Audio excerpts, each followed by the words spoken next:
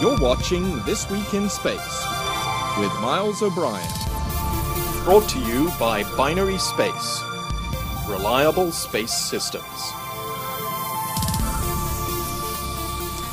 Hello and welcome. We have a scoop for you this week. An exclusive interview with SpaceX founder Elon Musk. We'll ask him how things are going as he and his team prep for that high-stakes first flight of the Falcon 9 rocket. And we'll also share with you Dave Letterman's reaction to seeing his first shuttle launch. That's coming up shortly. But first, some other space news. And this week, in honor of the Falcon 9 countdown and Dave's first launch, we're doing it top 10 list style. Number 10 story this week comes from the fourth rock from the sun. My very educated mother, Mars. That's right, Mars. On March 20th, the rover Opportunity overtook the Viking 1 lander and now holds the surface longevity record for NASA probes on Mars. Opportunity is now 6 years, 116 days, and counting into a 3-month mission. But if you're listening, Oppie, don't rest on your laurels. Your sibling Spirit is on the other side of the planet and is in winter hibernation mode. And if she manages to wake up come spring, she will grab the record. Spirit, you recall, landed on Mars about 3 weeks before Opportunity back in January of 2004. And as long as we're on Mars, the team at the Jet Propulsion Laboratory commanded the Mars Odyssey spacecraft to make a final listen for life signs from the Phoenix Mars lander this week. Phoenix landed in the northern polar region back in 2008 and operated successfully for about 6 months until the cold and dark of the Martian winter set in and the craft went silent. Mission managers were pretty sure that the lander would not survive the winter, but figured it wouldn't hurt to see if they might be able to reestablish communication. Looks like no dice, though. Rest in peace, Phoenix. Which brings us to our number 9 story and an update on a manned mission to Mars that is launching next month. Had you there for a minute, didn't I? Actually, it's an ersatz trip to Mars that will never get off the ground. I'm talking about the Mars 500 simulated mission to the Red Planet. Liftoff, well, actually lockdown, is set for early June. 6 crew members, 2 Europeans, 1 Chinese, and 3 Russians will spend 520 days locked inside a spacecraft mock-up at the Institute of Biomedical Problems in Moscow. Mission controllers are doing their best to make this mission as close to the real thing as possible. They'll have to take all the food they'll need with them from day one. No ordering in pizza a la Biosphere 2. Communication is limited to email. It will be intermittent, just as it would be on a real interplanetary voyage. And it will include a delay of as much as 40 minutes. ESA has picked their 2 crew members already, Diego Urbina, who has Italian-Colombian nationality, and Frenchman Romain Charles. The rest of the crew will be announced later this month. Our number 8 story this week, oil's not so well in the Gulf of Mexico, and NASA is pitching in to help. The space agency flew its King Air research aircraft over the Gulf this week in an effort to help monitor the size and thickness of the BP oil spill. Researchers are wondering how the oil might impact sea life. The Langley-based King Air 200 was outfitted with instruments normally used to study clouds and aerosols in the atmosphere, which researchers hope can help them learn more about oil spills. NASA satellites have also been trained on the oil slick since the drilling rig exploded in April. Crew members aboard the ISS have a unique vantage point to keep an eye on the growing environmental crisis. Cosmonaut Oleg Kotov has been watching the oil spread. I'm just 30 minutes ago, we passed over the Mexican Gulf and we took a lot of pictures of this oil spot on our, and believe me, it's very scared. That's not good, and that really feel not good about that. Which brings us to our number 7 story, which takes us below the sea. For yet another simulated space mission, 2 astronauts are embarking on the 14th expedition of the NASA Extreme Environment Mission Operations, or NEMO for short. Canadian astronaut Chris Hadfield and NASA astronaut Tom Marshburn and 2 other crew members are spending 2 weeks in the Aquarius underwater laboratory off Key Largo. Mock-ups of a lander, rover, and robotic arm have been positioned on the seafloor nearby. The crew will venture out on simulated spacewalks to work with the gear and practice setting up a habitat on another planet. Inside, they'll do some experiments aimed at learning more about human behavior and performance on a long-duration space voyage. And now, number 6 on the list. To the second rock from the sun we go. Let's see, Venus. That's right, Venus. Doesn't get nearly as much attention as Mars. Why, you ask? Does she need a better agent? Well, the simple answer is Venus is a very inhospitable place. Blistering hot with crushing surface pressure. In short, hell off Earth. But Venus scientists are still very intrigued, and if all goes well, they will soon know more about our fiery neighbor, thanks to a Japanese spacecraft called Akatsuki. Main engine ignition. SRB ignition and liftoff. 近星探査機アカツキと5機の小型クエーテを搭載した H2A ロケット17号機は JAXA officials call Akatsuki the first interplanetary weather satellite, and it is rigged with instruments to study the atmosphere, search for active volcanoes, and image lightning strikes. After the Japanese H2A rocket deploys Akatsuki, it will also jettison a second payload, a small cylinder housing a solar sail. Once the sail opens, it will stretch nearly 66 feet in diameter, and it will fly through space like a kite. Instead of wind pushing it along, pressure from photons of light from the sun will propel it. Number 5 on our list, from a planet nearby to a galaxy nearby, check out this new infrared view of the galaxy Messier 83, a perfect spiral. This was taken using an instrument called Hawk 1 on the European Southern Observatory's very large telescope in Chile. Messier 83 is located 15 million light years away in the constellation Hydra, or the sea serpent. Astronomers think this spiral galaxy looks a lot like our own Milky Way. Number 4 on the list, the latest on the zombie satellite, known as Galaxy 15. The wayward, unresponsive Intelsat communication satellite is still haunting the geosynchronous neighborhood.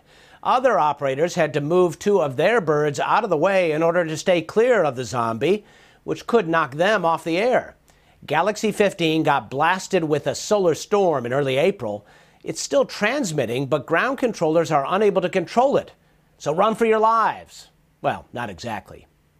Our number 3 story this week, the much-anticipated first flight of Falcon 9. The whole space world will be watching to see how the rocket does on its maiden test voyage. The stakes couldn't be higher for the builder, SpaceX, and its founder, Elon Musk. I caught up with him via Skype. Elon Musk, thank you for joining us on This Week in Space. Tell us how things are going and what your big issues are right now that you're dealing with as you try to get ready for this inaugural flight, this inaugural test flight of Falcon 9. Well, the rocket is ready to fly right now. We're just working through the final documentation with the FAA and with Air Force Range Safety. And things are moving pretty quickly.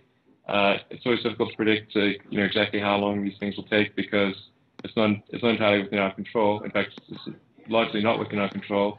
But I think we've got a chance of potentially launching at the end of next week.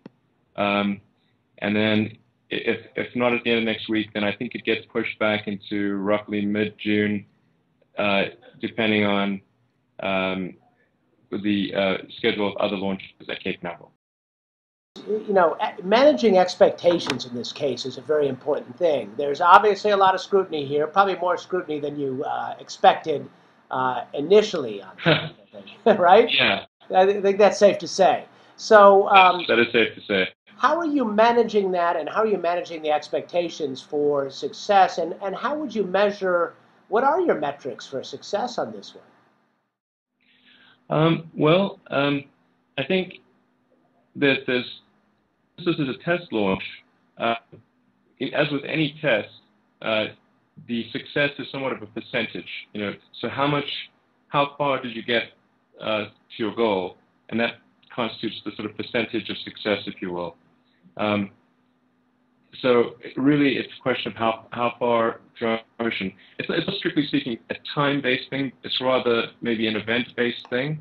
There's obviously the initial liftoff and deployment of the hold-down arms, because one of the things we have with our rocket is we have a built-in safety system where we hold down the rocket for 3 seconds after start of engines, and then do a complete health check of the vehicle, automated health check of the vehicle, before releasing the rocket for flight.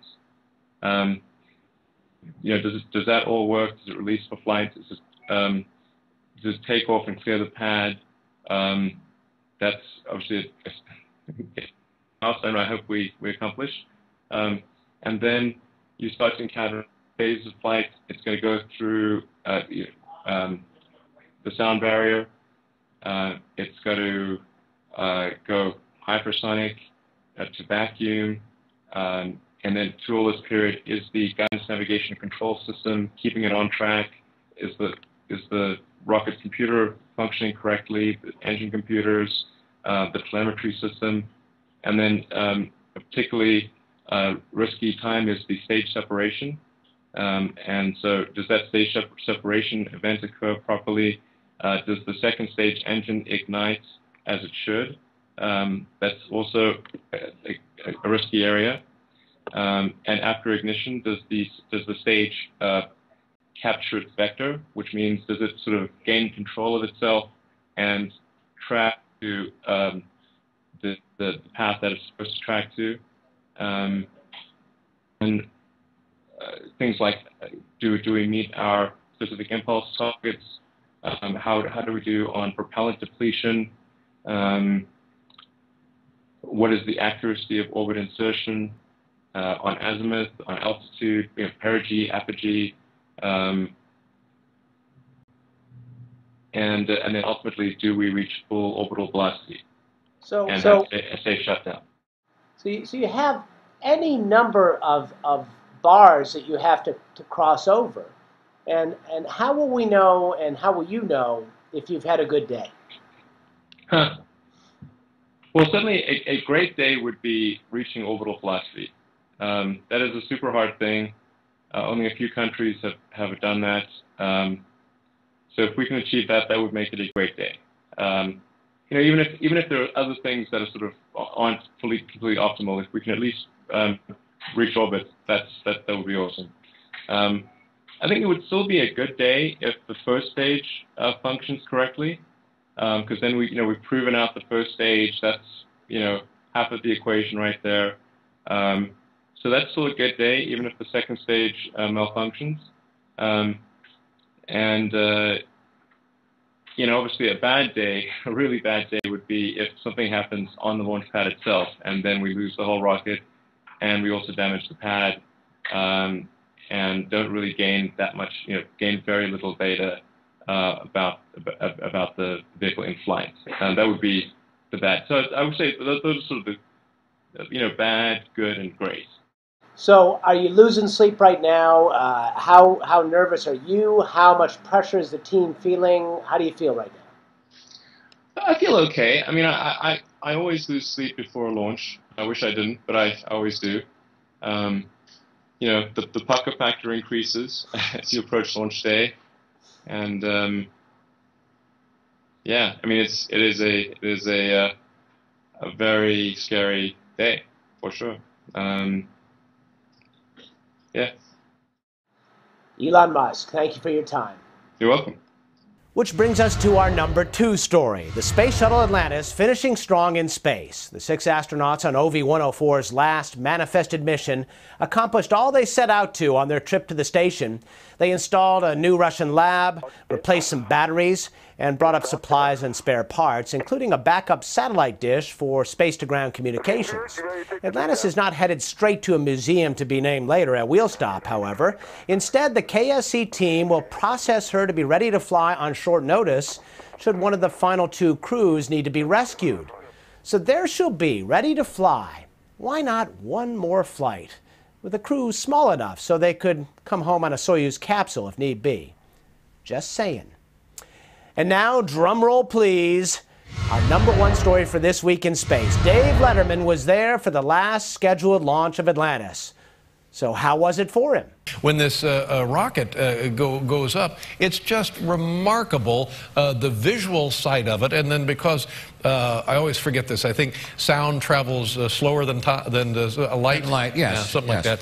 The sound of it comes to you a little bit later after you see the plumes of smoke and it looks like the whole thing is on fire, and then you get this tremendous ground-shaking rumble, and your jaw drops. And of course, I was taking a leak, and missed most of the... I was in the men's room.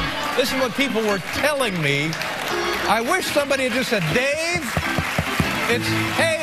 but no. Thank you, Dave. And if you haven't been to a launch, you better start making some plans. Only 2 left, and everyone who watches TWIS should see one. That's an assignment. Thanks for watching, and thanks to our loyal sponsor, Binary Space. Please stay in touch. Send us an email, twis@spaceflightnow.com. Tweet us @thisweekinspace. Check out the blog, milesobrien.com. And don't forget to consider giving us a small donation via PayPal. We do this show for love, not money. Next week, comings and goings in space. The latest on the first launch of Falcon 9 and the last landing of the Space Shuttle Atlantis, maybe. And we will hear one more time from the J.D. Salinger of the Astronaut Corps, Neil Armstrong, who is railing against the Obama space plan. We'll see you then.